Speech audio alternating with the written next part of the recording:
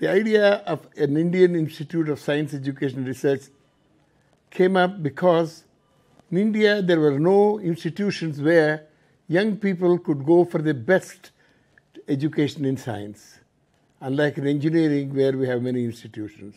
And I remember saying that Indian Institute of Science will complete 100 years of its journey very soon, but I mentioned to the Prime Minister that this will be the only Indian Institute of Science for a country of 1 billion and built by Tata, not by the government, and we need to do something. Furthermore, it was very important that education of undergraduates was carried out in an atmosphere where there was first-rate research going on.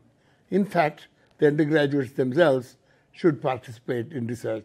Because education disseminates known knowledge, research creates new knowledge, and we must get that together. And we came up with a kind of a 3-page or a 4-page document which essentially defined the guiding principles of what this institution should be like. That A, it should be an undergraduate education in science.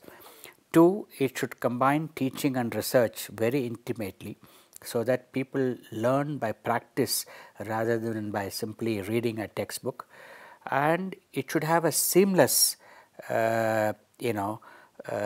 connection between undergraduate, postgraduate, PhD. And education should be an integrated education. I mean, we should not have what we had at that time felt in Indian science education, too many walls. Here the idea was that people should learn every branch of science, chemistry, physics, biology and mathematics, and of course choose to specialize in 1 or 2.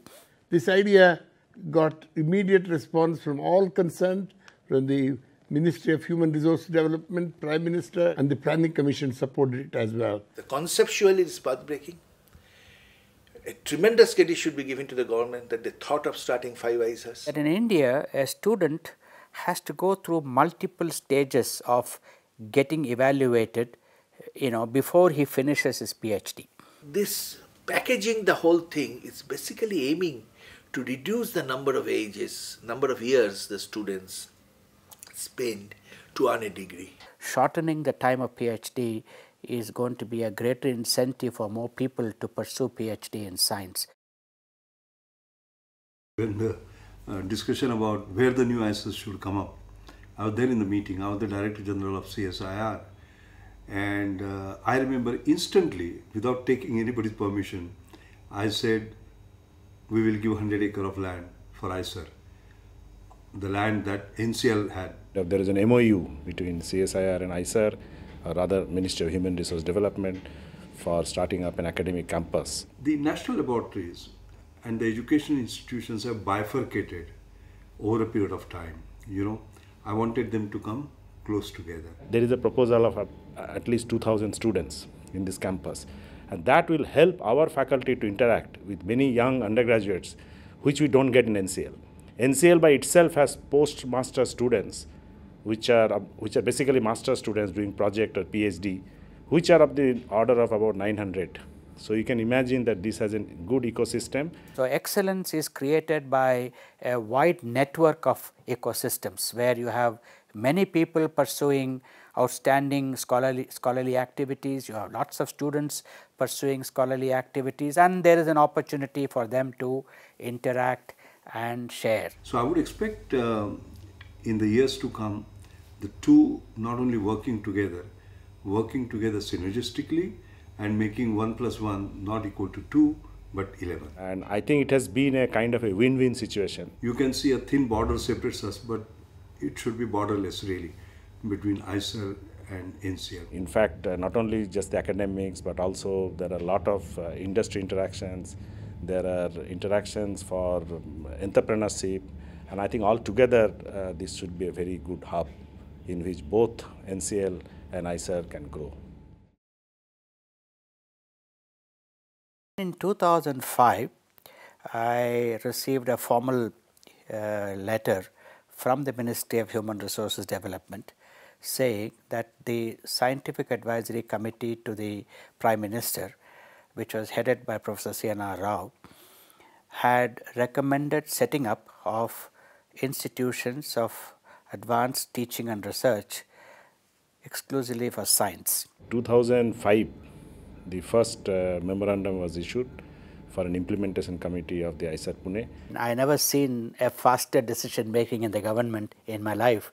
We started this exercise in the month of March, and by July there was an approval with a preliminary budgetary sanction. The IISER Pune was one of the first two which actually got going. We had to frame a broad curriculum that kind of fits in with this vision of IISER. There was a syllabus meeting of the IISER, and for all IISERs, a common syllabus. We assembled in National Chemical Laboratory, Pune, a group of very eminent professionals. About 60 experts from all over the country in different disciplines gathered in NCL campus. And the whole idea was before they left, they should give us a curriculum. And in fact, that syllabus has been the kind of basis of the initial curriculum of the IISERs. The second thing was that we needed to organize the infrastructure. We needed space to accommodate 60 students, we needed lecture rooms, classrooms, labs. MHRD was extremely liberal with money. They said the classes must begin in August 2006. We needed to advertise, we needed to get the students' application in, we needed to screen, we needed to select the students. Our target was that by July 2006, everything should be ready. We didn't have any faculty, okay, except Dr. Ganesh. When I was appointed as the director of IISER Pune in July 2006, I did not really know what I was up to.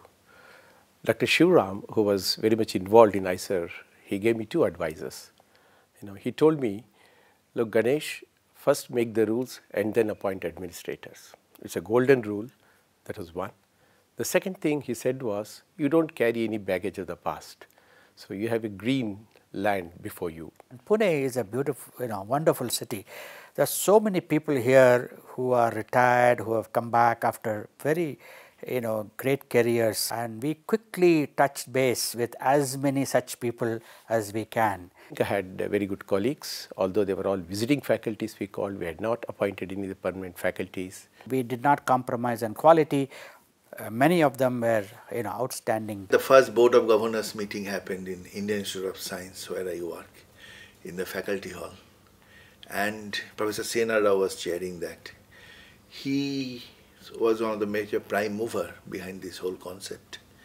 And we got involved in this beautiful idea because this is an excellent opportunity to develop Indian science.